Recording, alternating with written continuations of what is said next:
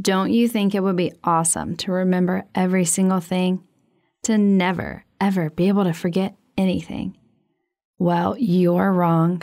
And by the time I finish my story, you'll understand why. Somehow I was born with the extraordinary ability to remember everything I could talk about before.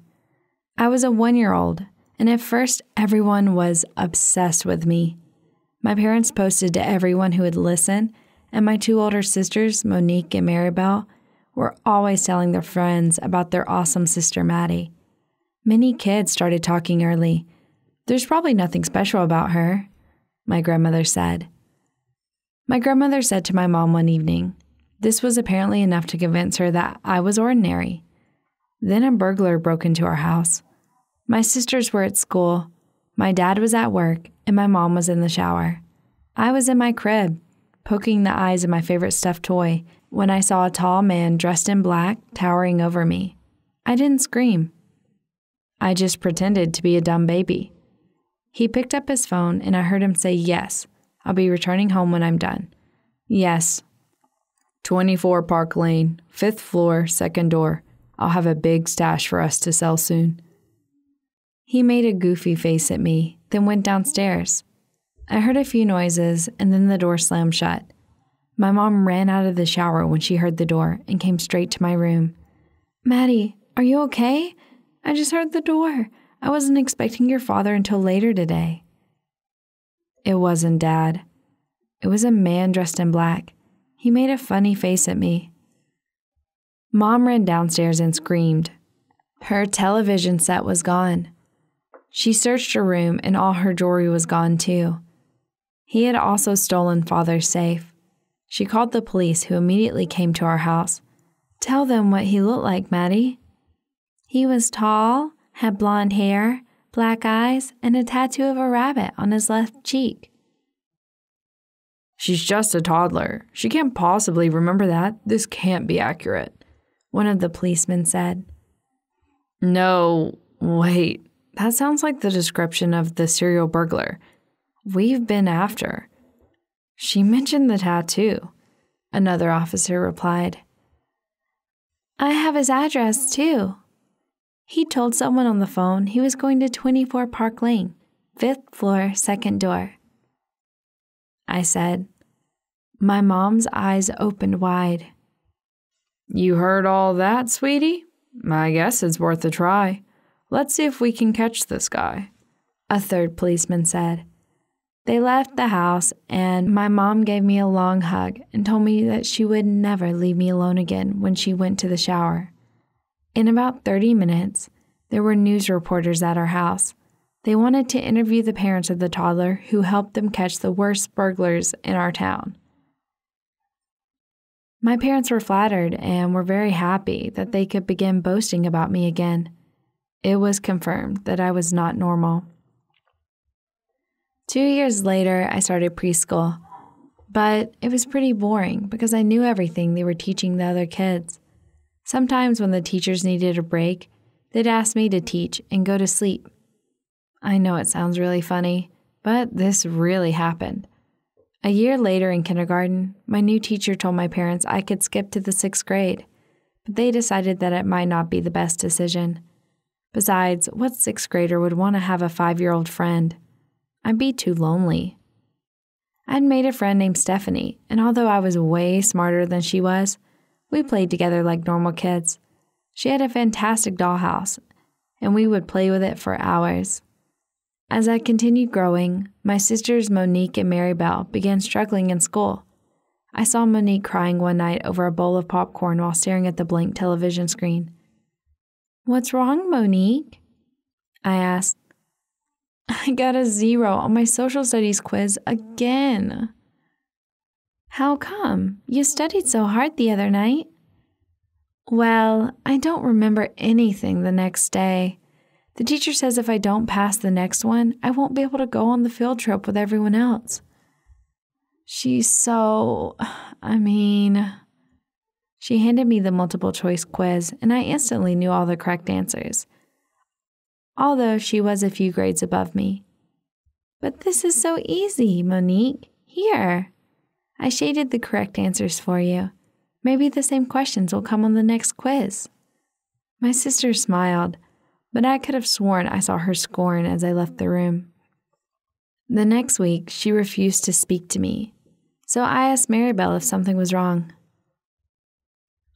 "She was really upset when you showed her the correct answers on her quiz. She thinks that you were showing off that you're a genius." "Me? A genius?" "Of course. You get straight A's. Many people are jealous of you. They just don't say it. Heck, I'm jealous of you too sometimes. But I know it's not your fault. Let's just hope that money comes around." Years later, Monique was still barely speaking to me, but I was still friends with Stephanie.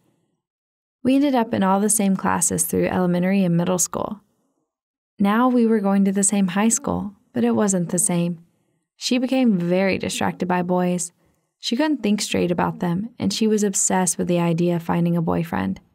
She stopped studying, doing homework, or anything related to school. "Steph, what are you doing with your life? You can't spend all your time obsessing over these guys. You've got to find a balance." I told her one day. She wasn't too happy about that and stopped talking to me for about a week. Then, on the morning of her biology test, she sent me a note that read, "Hey, can you pass me the answers?" I didn't have any time to study. "Just show me while the teacher's head is turned away." I gave her the answers that time because it had been a very lonely week, and I had no one else to talk to. We both got 100% for that test, and she was very happy. We started hanging out again. But do you know what she did next? She tried to make it a habit. She constantly asked me for the test quiz answers, and sometimes she even expects me to do her homework. I did for a while, but eventually I told her I couldn't do it anymore. I hated being a dishonest person, and giving her the answers wasn't really helping her. She didn't see it that way, and she made school a total nightmare for me. As I was walking through the hallway one morning, Kevin from my math class said, "Wow, Maddie, I didn't know you were capable of doing something so horrible." "What do you mean?" I asked. "You stole Stephanie's boyfriend? Isn't she your best friend?" "What? Did she say that?" "She caught you two kissing in the computer lab yesterday." "That's ridiculous. She did not." But he was gone before I could finish. That day, everyone was pointing fingers at me and calling me a boy snatcher. The next week, there was a new rumor. Stephanie had told everyone I still had $100 from her purse, which was also ridiculous because she never had that much money. She continued spreading rumors, and after a month, no one would talk to me. I was really sad, and I even considered asking my parents to just let me write the college entrance exam so I could leave high school. Monique still wasn't talking to me, so I decided to talk to Maribel about my situation over breakfast. "Maybe something is wrong with her? Have you tried talking to her?" She stopped talking to me completely, then started spreading these rumors. I sort of want to throw a bucket of paint in her face, but I also miss my friend. She's been my best friend since kindergarten. "Well, maybe you should try to talk to her and find out exactly what's wrong. Then you can decide whether to end the friendship for good or try to make it work." I took my sister's advice and walked over to Stephanie's house. That night, when I got there, all of her lights were on and I could see her standing in her living room. It took me a while to notice the woman standing next to the window, staring inside. I watched closer to the door and rang the bell while looking at her strangely. As soon as she noticed me, she ran away. "Oh, what do you want?" Stephanie said as she opened the door. Someone was just standing here looking through your window." "Yes, you freak. Why are you in my house?" "I just want to talk. I don't understand how we were best friends and now we're like enemies. I don't understand what I did wrong and why you're treating me like this." "It's because you're a nerd and a loser. You think you're better than everyone because you've got a perfect memory. Well, that's all you have. You're not beautiful, and you'll never get as many voices as me. Good luck making anything out of yourself just for being smart. I'm sure your perfect memory will pay off someday. Now go away. I've got better things to do." She then slammed the door in my face. I cried all the way home, and when I got there, I was just playing angry because my mood changed as soon as I walked into the living room. "Whoa, look at this, Maddie," Maribel said. She was watching the news. A reporter was just explaining that a female prisoner had escaped and that she was very dangerous. Her picture showed up on the screen, and I gasped. It was the same woman who was looking through Stephanie's window. "Oh my God," I said. "What?" Maribel replied. Nothing at all." I smiled and thought, this should be exciting. I could call the police and try to protect Stephanie, but she was so mean to me, so why should I care? Instead, I decided to find out all I could about this woman and why she decided to show up at Stephanie's house. The next week, I searched online, went to the library, and even to the police station to see if I could get her records. I tried my luck, and eventually my hard work paid off. Her name was Kathy Young. She had been arrested for gang-related activities. But the most interesting part of her story was that before she had been arrested, she had given birth to a baby girl. I began to connect the dots. Stephanie looked nothing like her siblings or parents, but a whole lot like Kathy. I had to find out if my suspicions were correct. I found out more about Kathy, and it reached a point where I could identify people who were a part of it. I looked for them around town. I memorized their facial features and what they did with their entire day.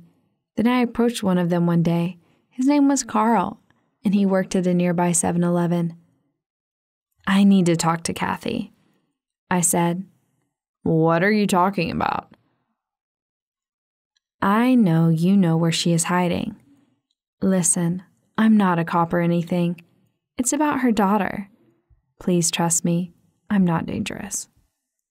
He hesitated for a few minutes and finally said, "Okay, come back here around 7. I'll take you there at night." He was waiting for me outside.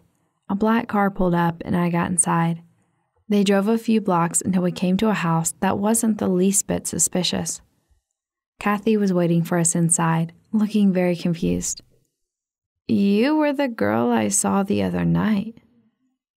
"Yes, listen.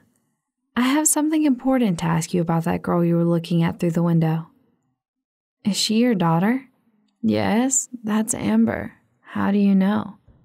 "Who are you?" "Well, her new parents named her Stephanie. We used to be friends." "What a stupid name. Why are you here?" "I'm not sure. Can you help me with that? I want her back. I'm finally out of prison, and I've got to continue hiding because they're looking for me. I can fly safely to another country because I've got connections, but I don't want to leave without my daughter."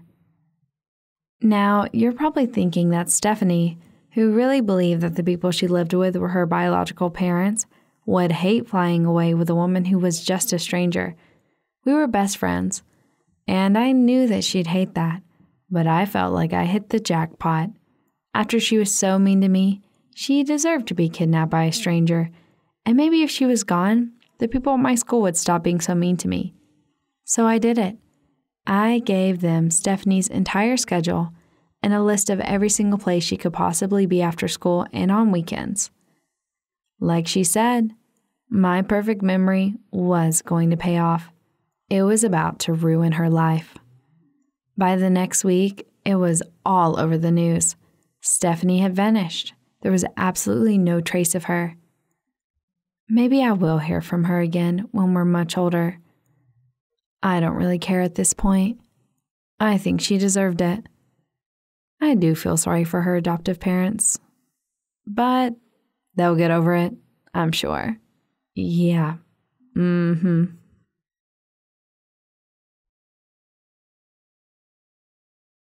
I could hardly contain my excitement as I waited outside the school for my mom to pick me up.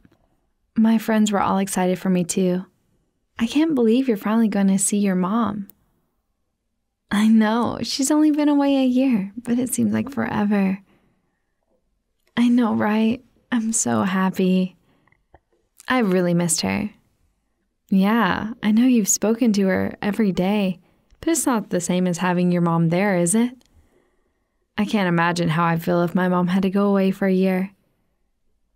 Anyway, she's back now in a few minutes. You'll get to see her.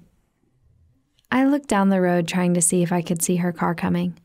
My stomach had butterflies, and my heart was beating like mad. Come on, Mom, hurry up. Suddenly, this random woman walked up to me, put her arms around me, and gave me a big hug. Hello, darling. Who are you? What do you mean? Who am I? I'm your mom. My mouth fell open in shock. It was definitely my mom's voice.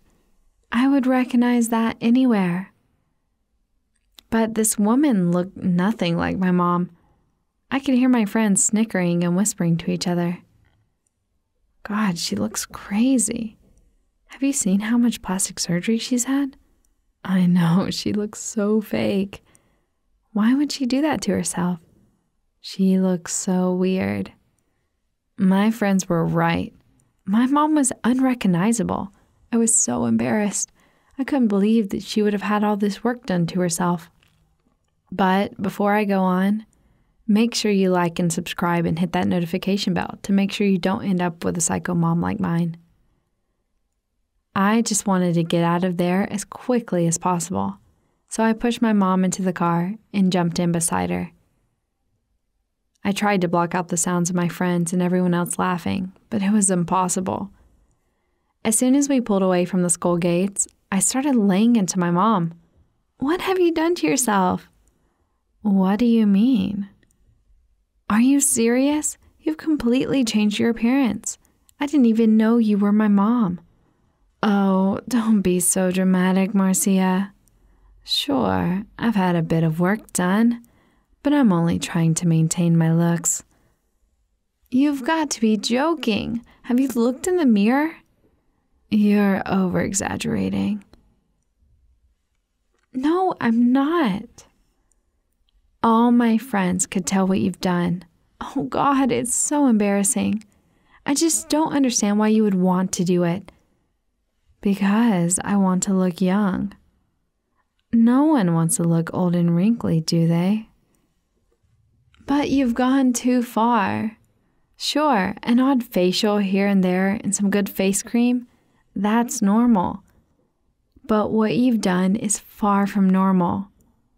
Well, I think I look good. We drove the rest of the way home in complete silence. So much for the happy reunion I was looking forward to. As soon as we got home, I ran into the house, pushing past my dad on the way, and stormed up to my room. Marcia, what's the matter? What's going on? I tried to ignore my dad, but he wouldn't let it go. Come on, Marcia. Come back down and talk about whatever it is that's bothering you. I went back down the stairs and told my dad what I was angry about. It's her. Who? Mom. Why? What's wrong with Mom? Have you two had a fight? Just look at her. Don't tell me you haven't noticed what she's done to herself. I think she looks great. You're kidding me, aren't you? It's like she went abroad and came back a different person. No, I'm serious. I don't think your mom has ever looked better. I couldn't believe that my dad was happy with the way she looked. You're probably just happy because she's got big boobs. Now, after those final words, I stormed back up to my room, slamming the door behind me. I laid on my bed and started ranting to myself. I was so mad with my mom. I started shaking with anger. How am I going to face anyone at school? I'm going to be the laughingstock. Oh, God, my life couldn't be any worse right now. The first day back at school was awful. Every time I walked into a room, everybody suddenly stopped talking and just stared at me. I knew they were whispering about my mom. Of course, my friends didn't say anything. They tried to reassure me. But I knew they were lying. She doesn't look that bad, Marcia. You know, everyone will soon get used to it and find something else to gossip about. But I knew the only way to get them to stop talking and laughing about my mom was to keep her out of sight. So from that moment on, I made sure never to let my friends see me with my mom. I could tell that she was a bit upset not spending time with me, but it was her own fault. I told her I didn't want her picking me up from school anymore. But why not, Marcia? We have so much time to make up for. I like walking home with my friends. Oh, okay, then if you're sure. I am. Whenever she asked me to go out to dinner with her or to the shops, I always came up with some excuse or another. Oh, sorry, I've got plans. Or I have so much homework to catch up on. You and Dad just go. And my friends were right after a while. People did stop talking about my mom and found other stuff to gossip about. My life went back to normal, and I tried to forget about what my mom had done to herself. But then one night, things blew up again. We were sitting having dinner together when Mom started about doing some more surgery. I'm thinking about getting a rib removed. It will make me way smaller. I shook my head when I heard what she said. You can't do that. That's crazy. No, it isn't. All the celebrities get it done, and look how good they look. You are insane. I was so angry. I jumped up, knocking my chair to the floor, and at the same time spilling a glass of water all over the table. That's enough. Now you're going too far. I'm not going to let you do this to yourself. What do you mean? You're not going to let me? I can do whatever I want. You can't do this. It's the most stupid idea I've ever heard. Marcia, I am having the surgery done, whether you like it or not. You make me so mad. I can't talk to you about this anymore. I stormed out of the room and upstairs to my bedroom. As I lay on my bed, I couldn't stop thinking about what my mom was planning to do. I have to find a way to get her to stop doing all these crazy things to herself. Suddenly, it was like a light bulb had gone off in my head. I knew what I had to do. I decided I would devise a plan to trick my mom into not doing any more crazy surgeries or injecting anything into herself. I started searching through the internet and finally found what I was looking for. It was an advert for a company that hired out actors for any role you wanted them to perform. I contacted them and organized for someone to play a fake doctor. Then I found an office space to hire for a day. Once it was all set up, I told my mom all about it. Mom, you know what? I owe you an apology. I apologize for trying to stop you from getting the surgery. I thought about it and you're right. It's your body and you can do what you want with it. I am so happy to hear you say that, Marcia. I don't like fighting with you all the time. Well, we're not going to fight anymore. In fact, I've even done some research and I found the best doctor to perform your surgery. Wow, that's great. Thank you, darling. And that's not all. I've set up an appointment with him, and I'm going to come with you for it. Oh, darling, you've made me so happy. My mom came over and gave me a hug. I'm happy you're going to come with me. When the morning of my mom's appointment arrived, we set off in her car for a short drive into town. His office was on the corner opposite the post office. Okay, we can park right outside. Then, as we pulled up, I saw that the company had put up a golden sign on the wall outside the building. Dr. Brown, specialist in all plastic surgeries. This is the place right here. We knocked on the door, and when it opened, a man was standing there wearing a white coat. Hello? Hello. You must be Marcia. and this is your mom." "Yes, it is." "Well, come on in then.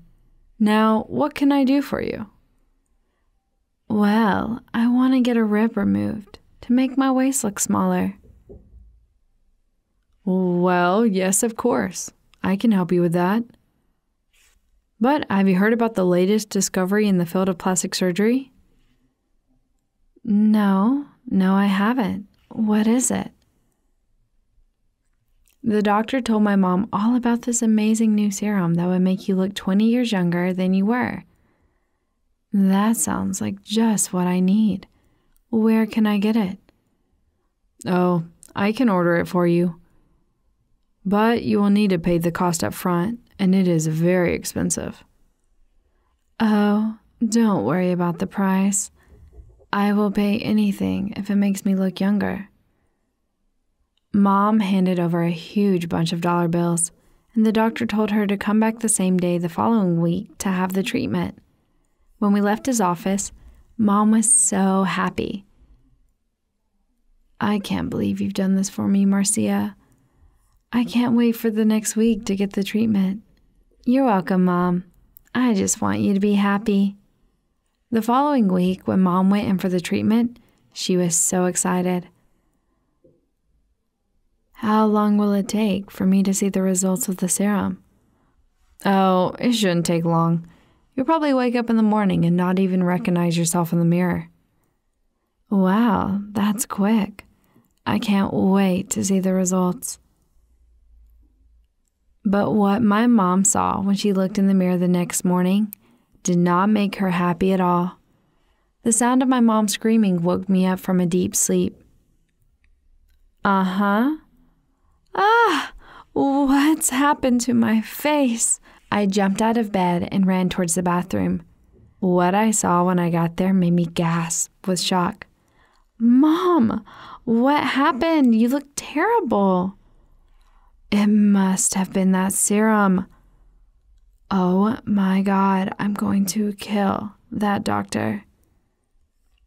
My mom's face and body was one big red rash, and she had huge hives breaking out everywhere. "I can't go out looking like this. What will people think of me?" "Maybe it'll calm down in a little while. Don't panic. I'm sure it's going to be fine." But it wasn't fine, and it didn't calm down. If anything, it started getting worse. "I'm swelling up now, right? That's it. I'm going straight to the doctor's office, and I'm going to make him do something about it." "Okay, Mom, I'll come with you." "Thank you, Marcia. You're such a good girl." Mom and I drove straight to the doctor's office. But you wouldn't believe what we found when we got there. The whole place was empty. The sign had been taken off the building, and the doctor was nowhere to be seen. My mom gave a sigh of despair. "Oh, Marcia, I've got a feeling we've been scammed." "I think you might be right, Mom."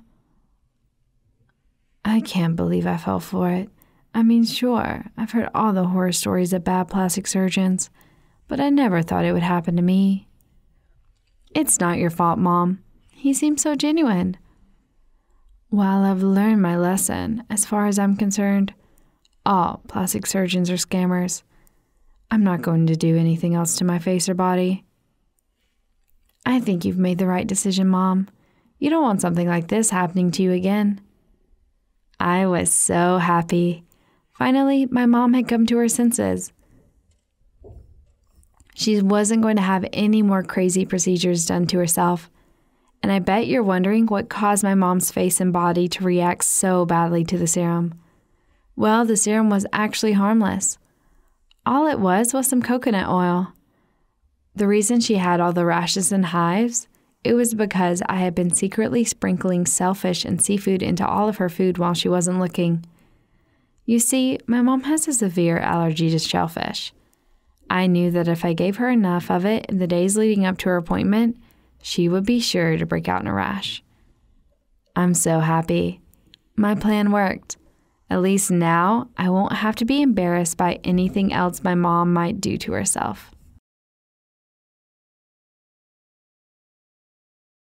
Hi, my name is Nicole, and I want to tell you a story about a horse girl. Actually, it's me. I think you've already noticed there's true drama and hope behind my appearance. Hope for the best. Anyway, you'll soon understand why a horse, because of the peculiar scaffold of the jaw and the matching teeth, because of a strange laugh like a neighbor of a mirror. Well, I won't laugh if you don't mind, because people are stupid. I'll start by saying that my appearance has always been my plague. When I went to school, I realized that I was very different from my peers, and from most human beings in general. I was given corresponding nicknames, and they called me a horse, a mayor, a main banger, and a centaur at different stages of my life. My parents kept trying hard to fix the problem of my jaw and teeth for a long time, but medicine was no use. The only thing they offered was plastic surgery, but it was a very serious intervention. My mother put an end to the question of my appearance. After another visit to the plastic surgeon, who said that the surgery could kill me and advised my mother to reflect on what is more important to her, the health or the beauty of her daughter. So I remained a horse girl, and sometimes it seemed to me that my life was a nightmare and there was no way out. Every day, I swear, every single day, I hear people mock me, insult me, and even curse me. Besides, children and teenagers are not the only ones who do it. Sometimes even adults, who seem to be decent people, say something mean about me. Probably you'll never understand why some people grew up, but their brains never did. Once when I was a kid and believed in people, my classmates decided to pull a prank on me at that time. We were about 9 or 10 years old, and the jokes matched our age. So, a girl named Linda said that they had a stunning surprise for me and asked me to come with her. We approached a closed door to one of the classrooms, and then Linda asked if I was ready. I don't know what I expected to see there, but definitely something light and kind, so I happily said yes after she opened the door. Then, she and the other classmates pushed me inside. I heard a crowd of older children laughing out loud at me and calling me a horse right away. It turned out that the brother of one of my classmates studied there and said that he would ask his classmates a very difficult riddle to which no one would know the answer for sure, and then he would invite everyone to see the answer with their own eyes. I was supposed to appear at that moment. As you can imagine, they made a fool out of me and humiliated me in front of everybody. I had no more faith in people. From that moment on, I didn't even know that someone could do things like that and didn't understand why they did it. Did I do anything to them, or was it my fault that I looked like a horse? Why did they do it to me? Anyway, the lesson was learned, and I was never brought into stuff like that again. You know, I told you this story to give an example. In fact, something like this happens to me very, very often. I think if there was a hideaway hat, I would wear it all the time so that no one could see me or notice me. Moreover, I remember the new year, 2014, very well. Although it happened many years ago, I still remember that holiday as if it were yesterday. Do you know why? Because we were celebrating the year of the horse long before December 31st. My classmates began to make fun of me, saying that this would be my year, and it would certainly become the best for me. Ha ha, very funny. They printed a calendar for the next year with my photo and hung it in the middle of the classroom. Someone drew a picture and placed it in the school hall, and there was an inscription with wishes and a drawing of a horse on my desk. But that wasn't all.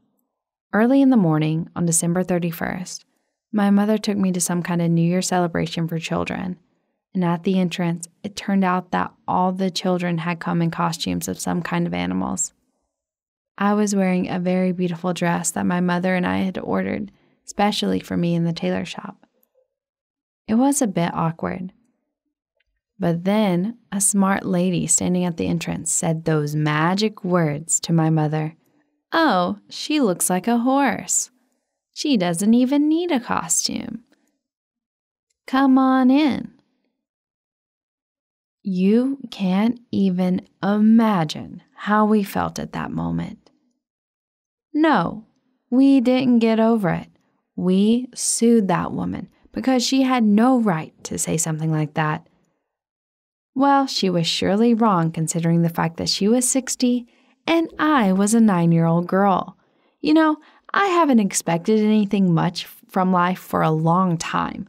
I really haven't. What good does that do, friends? Well, who will become friends with a horse girl who loves that nonsense career?